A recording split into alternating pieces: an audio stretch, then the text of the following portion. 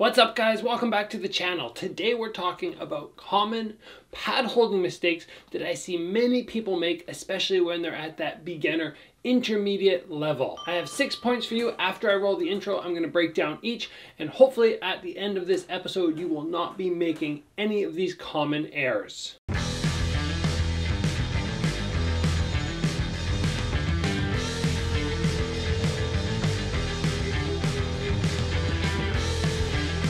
Alright, first off, you guys are probably looking at the pads going, what the heck, why does he have two different ones? I just like holding two different ones. I find for the jab, this hand's a little faster with this tiny hybrid Thai pad, and then I have the full-size one on the other arm. It's just my preference. But this won't change any aspect of this video and the way that people hold pads and generally make mistakes. So let's move in to point number one. And the big thing that I notice a lot of people do when they're starting off is they have their hands way out here. Jab, jab, cross, hook. And when you see somebody doing that, basically what they're asking you to do is throw the jab over here, the cross over here, the hook over here, and the head, or the representation of the head, is far too wide. We don't want to be hitting this far apart. We want to be hitting about that far apart because people's heads are not that big. So when I'm holding, generally I'm like this. I get the hands as tight together as I can to make sure people aren't having to overextend from one side to the other. It can also cause for sloppy hooks to happen because if I go 1, 2, 3 and people have to reach way over here, their technique is going to suffer. So always think straight down the middle, straight down the middle, straight down the middle. Doesn't matter what kind of punch I hold, I want to make sure it's right down the direct middle, a line between my partner and myself. The next common mistake I often see is people not putting some impact back into the pad. If you're going to throw a cross at me and I just hold my arm here and my arm's like a noodle, when you hit it, it's just going to bounce back. And what can happen is the person throwing the shot goes to hit something solid, and then all of a sudden that solid object is gone and they overstretch their arm. They hyperextend at the elbow. So what we need to keep in mind is if I'm holding for somebody and I ask for jab cross, I give just a little pop, just a little pushback in the punch to make sure when they hit, they don't have a super soft target that is going to damage them. And then keep in mind also that you can push too hard. If every time somebody punches, I'm going like that, you can damage your partner's wrist. So you need to find that sort of fine balance in between where you just give a little bit of impact, and it takes time and it takes skill.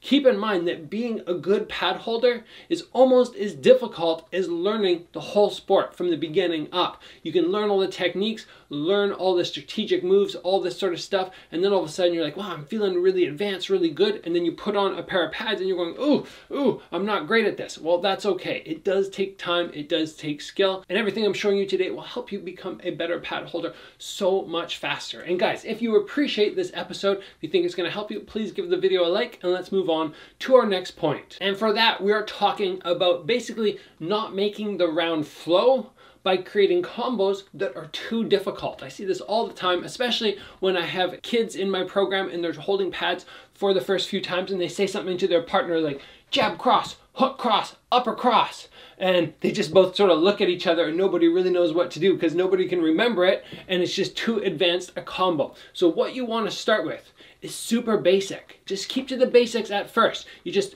put a hand up and somebody jabs. Cross, hook, uppercut, then maybe 1, 2, 1, 2. And then if you want, you can start going into threes. For the threes, you want to call out the combo beforehand. Jab, cross, hook, give them a second to think about it, and then lift it up so they can move in. Next time, maybe jab, cross, upper cross, give them a second. Bum. And we build up bit by bit, but we don't keep the pace of the round slow by giving somebody a super long combo like jab, cross, hook, hook, cross, hook. I can figure that out. Jab, cross, hook, hook, cross, hook. But for most people, they'd be going, what the heck? So we have to make sure we're keeping our combos small, concise, and we're keeping the pace of the round very fast. Next up, and specifically for Thai pads, when we're holding round kicks, so often I see people do this. Elbows tight together and they're holding like this, and then when they take impact they get knocked backwards and it looks like it's so unpleasant to hold the kicks. What you need to make sure you're doing when you're holding for round kicks is let your elbows just flare out. It's so much more comfortable here. This feels terrible. This is so much more comfortable. It's also going to allow you to absorb the kick across the entire leg, as opposed to going like this, where there's just going to be a small portion of the leg which actually lands. So I spread it out. I get my body nice and strong. I have more impact that I can drive into this kick. And then from there, if you ask somebody for 10 kicks, you know, you're at the end of the round, you're doing 10 and 10 or something, bang, bang, bang, it's so much easier than in here. And this is not just beginners who are making this mistake. I've seen many high-level coaches hold with their elbows tucked in, hold for me like that, and it does not work. And I knock them backwards and they become a mediocre pad holder, at least for multiple round kicks, because they forget this little simple tip.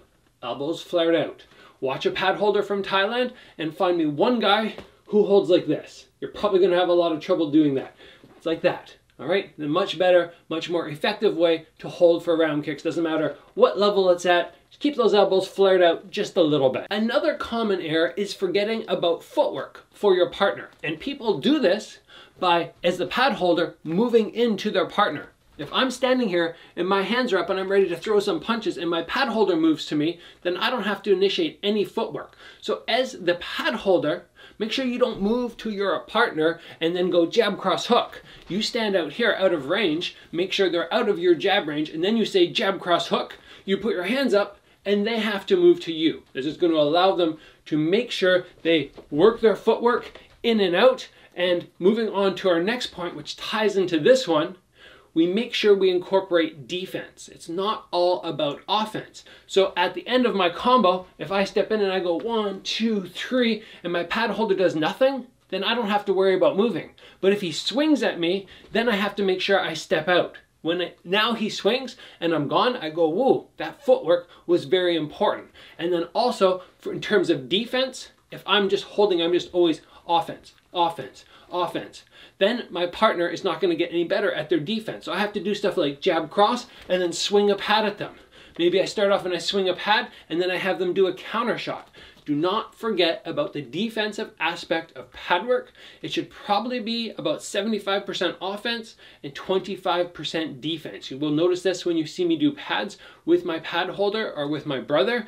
We make sure there's lots of defense for me happening, and it makes me that much better. It makes the pad work that much more like a real fight, which will help you in competition or in the gym when you are sparring. So guys, those are my main tips on how to get better at pad holding and how to avoid the common mistakes I usually see when I'm watching others hold pads for training partners. Most of you guys are part of a gym or have training partners you're working with. Please share this video with them. Make sure everybody that you know, everybody who's at your gym, is not making any of these mistakes and is going to be a better pad holder for you or anybody else they ever hold for. Guys, if you enjoyed the video, if you thought it was going to be helpful, please give the video a like. If you haven't already, join the channel and get subscribed for lots of content coming at you daily right now. As always, guys, train hard. I'll see you back here soon for another video.